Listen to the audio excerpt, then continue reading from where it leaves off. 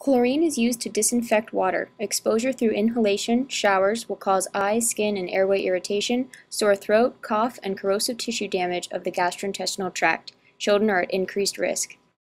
Individuals and families have many opportunities to reduce or eliminate chemical exposures. For example, filtering home tap water or well water can decrease exposure to numerous known or suspected carcinogens or endocrine-disrupting chemicals. Welcome to the Environmental Water Systems YouTube channel. Today we have a demonstration that might be a little shocking, but all city or tap water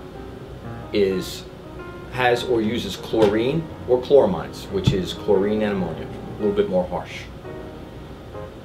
I'm going to demonstrate by, well, I'll tell you what, you'll see for yourself. Tap water.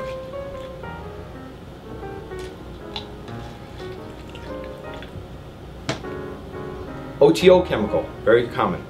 Test for chlorine.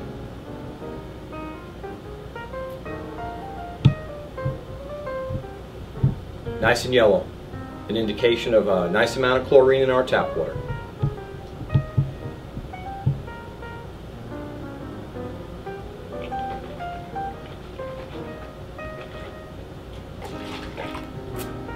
Excuse me.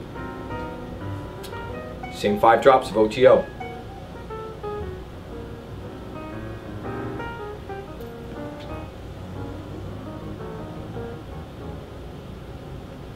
Clear.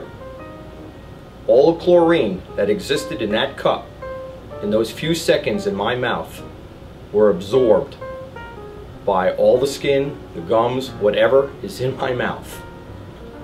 This is pretty shocking, but hopefully informative and a little bit more of a motivation to consider filtering all the water that enters your home.